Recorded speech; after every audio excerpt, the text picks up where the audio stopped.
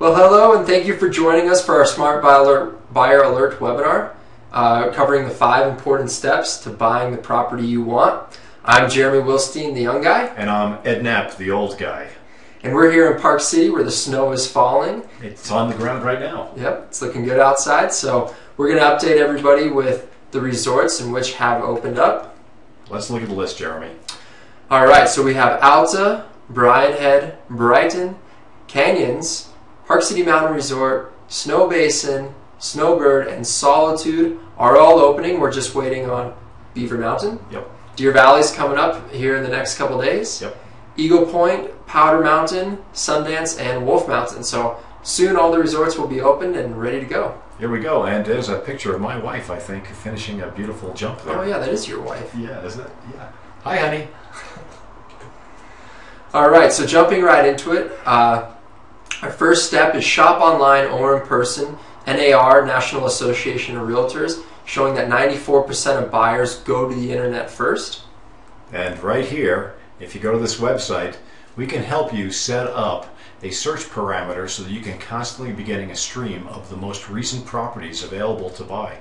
Yeah, as soon as they hit the market. So this is a good way to keep track of new inventory coming on the market, and you'll get an email alert when a property matches your criteria and what you're looking for. And you get it almost instantly as soon as it's listed with the multiple listing service, Jeremy. Mm-hmm. And this will help you recognize which properties are coming on the market, how much they're being listed for, and then also how fast they're going off the market, i.e. they're selling or going under contract. It really helps you get in tune with the neighborhoods and different trends so you become a more informed buyer. Oftentimes, Jeremy, I have my buyers calling me up off of those notifications, asking me questions about the property and or the neighborhood. Yeah. And they're the first in line a lot of times. Yeah, so it's a good way to be proactive. We're here to search out properties, find them for you, just gets another set of eyes on it. And if you need any help getting on that website, don't be afraid to email us or just call us too. Yeah. At the number listed on the bottom of the page there. All right, so the second step is what we're going to cover is the comparable market analysis, oftentimes referred to as a CMA. What this represents is true sold data. Utah is a non-disclosure state, and the sales prices are not recorded with the county. So those of you that are living in other areas such as California, Nevada, perhaps Florida, Michigan, Texas, and all the other states, they each have their own methodology for reporting sale pricing. But here in Utah, it is a non-disclosure state, so you have to find out through other means on what the actual properties sold for. Mm-hmm. And our MLS system takes care of sold data. On the public side, you can see which properties are listed.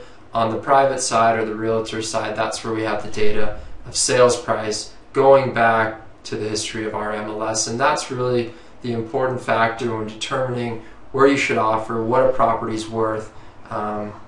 This information is very vital to not overpaying for a property. And one of the things we like to do is what's called a total market overview.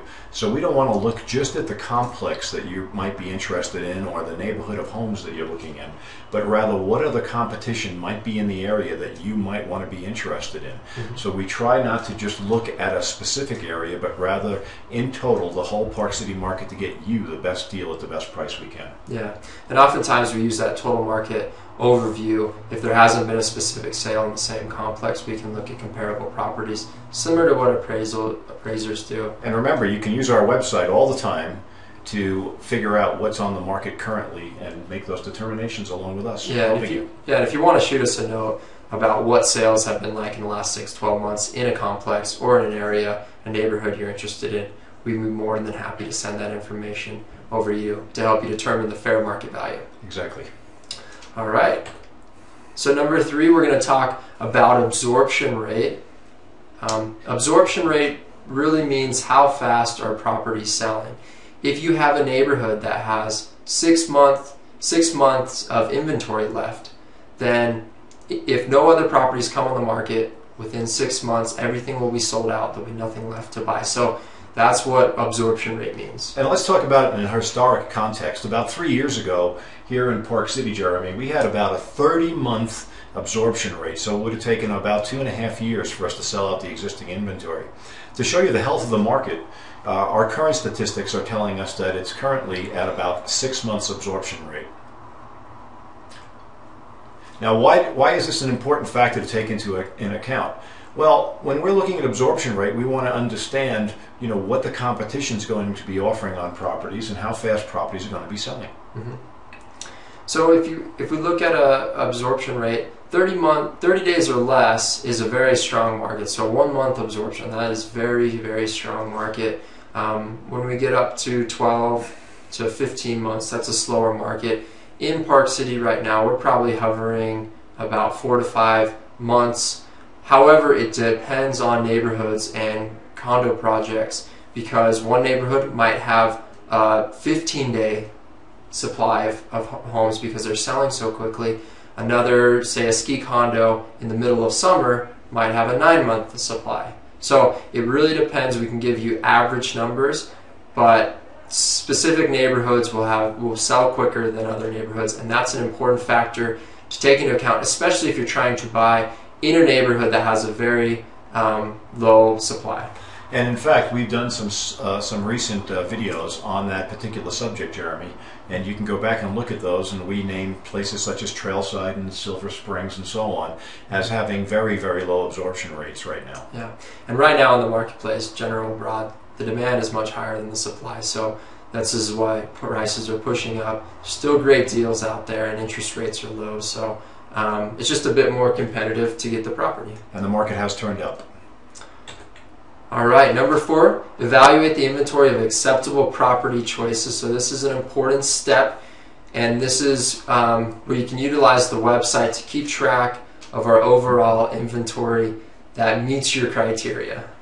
We can help you determine which properties are acceptable. One of the things we like to do is look at properties as if they are A, B, C, or D properties. An A property would have a great location, be in great condition, have a great price on it, and we would expect it to sell extremely quickly. Mm-hmm. A D property might have functional obsolescence issues or other location issues and might be priced incorrectly. Mm-hmm. So when we see A properties, it's very important for you to act on those right away or contact us right away, because they're going to sell very quickly. Yeah, that's true.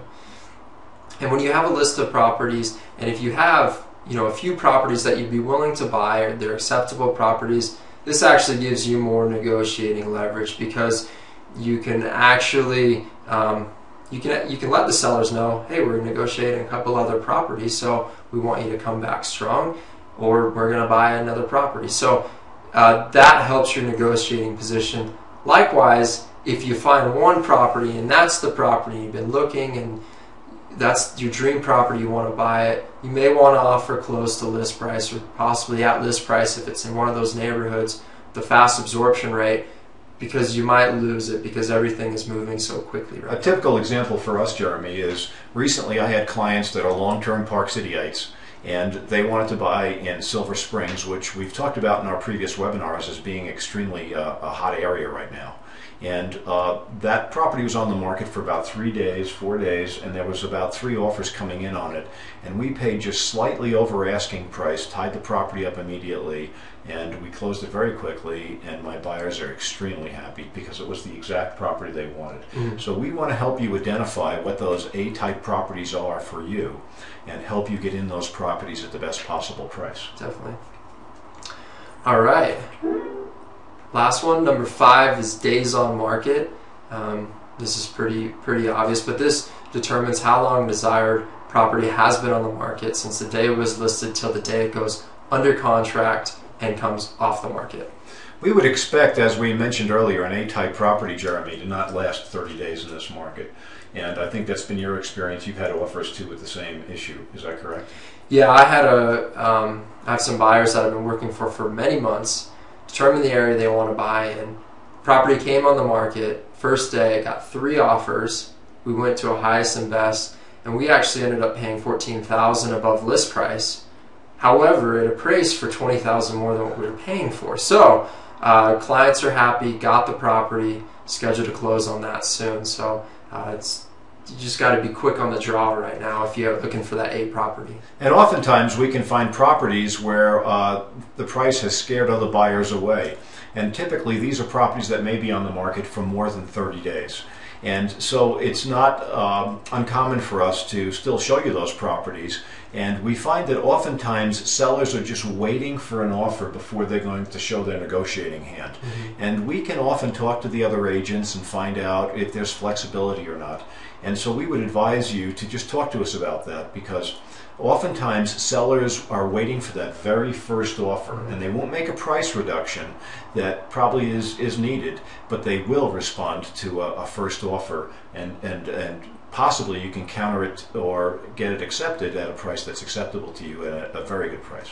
Yeah, and sometimes when the price is listed higher and you begin negotiating, you don't have the stress of an outside buyer coming in to put an offer in because it's listed too high, but then through negotiations you may be able to negotiate and get it for market value or slightly below, and you don't have competition from another buyer. So if it's priced high, don't be scared to put in an offer where a fair market value would be or slightly below for negotiating room, because you might get it there and you don't have to worry about another buyer. Our goal is to get you the property that you want at the best possible price, and there's different ways that we can approach that. So if you work with us, we can tell you what we think is the best way to achieve that goal.